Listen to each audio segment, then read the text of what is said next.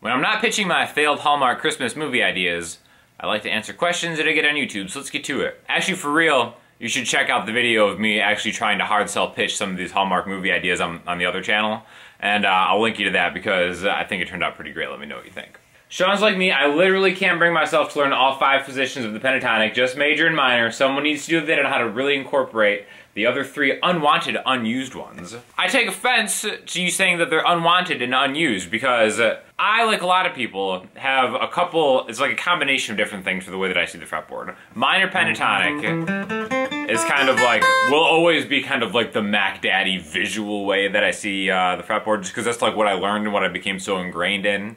And it's hard. It's actually probably impossible for me to remove the minor pentatonic from my, vocabulary of sorts. But really, there's only 2 pentatonic positions that I use, and it's not minor and major, okay? It's actually pentatonic position 5, which I actually did a whole series on the pentatonic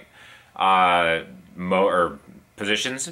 Again, it's just like a free thing on YouTube, so I'll link you to that playlist too, because it goes into more depth on each one. So I don't want to say any of them are unwanted or unused, but my favorite one,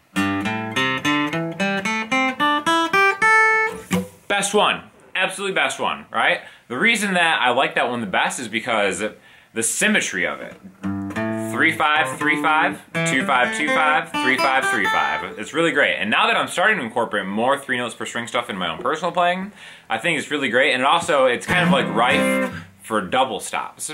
So again, just kind of like a rundown of the way that the kind of mixed up, juxtaposed way that I kind of see and kind of take approaches to lead playing is knowing where the relative minor is, okay?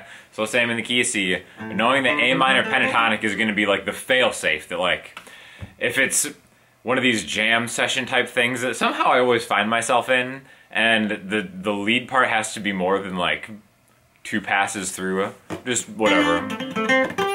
Just hang out in minor pentatonic and wait until your turn is done. But I think creatively, I love going from position 5, taking 2 notes, double stopping into the different positions, specifically because it sits right on top of position 1. That's kind of something that I do a lot of the time in my own playing. Now, as far as major pentatonic, I personally only think of like the highest 3 strings when I go to like major pentatonic stuff, like that kind of like minor or major third to the root type thing. And then for everything else, I really kind of just think of like arpeggios and modes. So it's kind of funny because it's really just the evolution of it. It started out with something super simple for me. I feel like if I would have learned the full minor scale, major scale modes, I'd have an easier time doing a lot of this stuff. But again, just because I never had lessons, even when I was learning, YouTube wasn't even a thing yet. It just kind of became this, this Frankenstein of different things going on in my head. But now, I'm definitely in a place where minor pentatonic, first and foremost, I have a better vocabulary through 3 notes per string and arpeggios, and that's just kind of like how I approach everything. But I will always have a special place in my heart for the double stop capabilities of position 5. So, do it.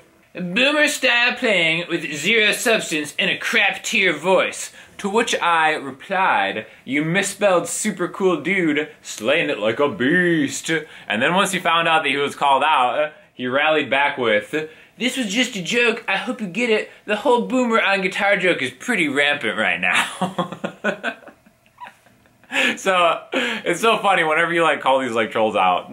Sometimes I'll respond and be like, "Oh crap, I can't believe like an actual human read that," which is why you should never take offense to trolls, because like, it's never ever personal. But I love the fact that they're trying to spin it like, oh, the whole boomer guitar 0 substance is like a rampant joke right now that you must not have like seen. Also too, a great thing is, that comment, he left 2 comments in a row before I called him out. The other one was, "Please stop making videos, you're not smart." I haven't replied to that one yet. But I'm sure it's like, oh, you didn't see the "please stop making videos, you're not smart" meme is like super rampant on YouTube comments right now. Salty Blues comment of the week, nice try. Does a transmitter fit equally snug into Strats and Tellies? So this is actually a great question about the Boss Waza headphones that I kind of demoed last week. It has a transmitter that you plug in And it's a great question because if you don't have a Telecaster, if you've never had a Telecaster or you're thinking about getting a Telecaster, one thing is a lot of the plugs won't fit into the input. Now, the Boss one fits perfectly, but like I've seen with a lot of right angle plugs, I don't have a right angle plug that will actually fit into the Telecaster just because of like the way that the thing is made. A lot of times it'll pop out. So it's definitely something that if you're not an experienced Telecaster player, maybe you're thinking about getting one, or maybe you're going to like a gig where you know you're going to be playing one, keep in mind, just a pro tip, right angle plugs and Telecasters do not mix well. But just as kind of a side note, the Boss one does fit perfectly. So yes, thank you for asking that because I wanted to clear that up.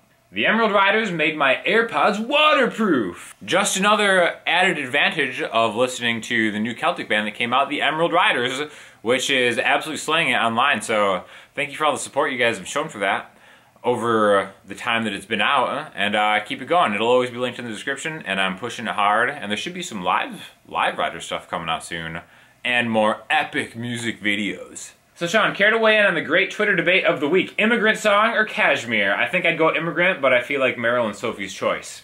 Yeah, Immigrant Song versus Kashmir is kind of tough. I will say from personal experience, if you would have asked me my first year of really getting into Zeppelin, I would have been like, Immigrant Song, duh. If you would have asked me the second year of listening to Zeppelin, once I had a more refined Zeppelin palette, I would have been like, Kashmir, duh. But I think, again, tough choice. I'm going to go, in hindsight, the totality of Zeppelin under my belt now, Immigrant Song. There's something just so raw and powerful about Immigrant Song that elicits just this kind of like just primal. Every time I hear Immigrant Song, I'm just like, yes. Whereas like Kashmir, I would say is probably, I mean, it's definitely like a more in-depth piece of music, but I just think Immigrant Song is so awesome. No disrespect to Kashmir, obviously another great track, but I'm gonna be on Team Immigrant Song if you're making me choose, and it sounds like you are.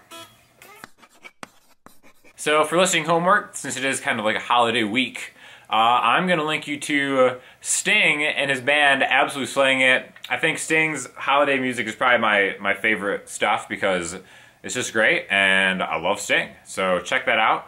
Make sure you check out the Emeryld Ryders and the Lo-Fi Christmas album if you haven't already. And then definitely check out me pitching my failed, rejected Hallmark movie ideas. Again, because hopefully we can get one of those made with your help. So if you have any questions or comments, hit me up in the comment section, Instagram, Twitter, the website. I'll talk to y'all soon. Thanks a lot.